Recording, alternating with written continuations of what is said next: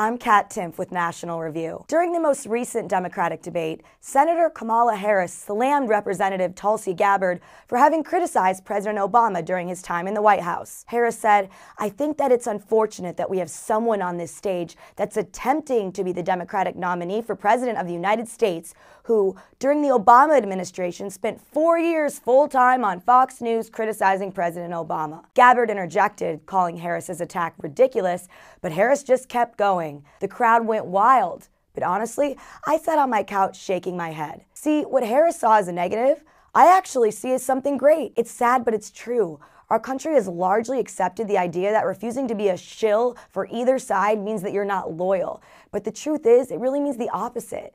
It means you're being loyal to your own principles, and that is far more admirable. Too many people don't look at things objectively. They instead look at them through their partisan lenses and try and figure out how to twist or spin them to fit their own side. This is dangerous for two reasons. For one, the truth is always going to be the truth, no matter who does or does not recognize it.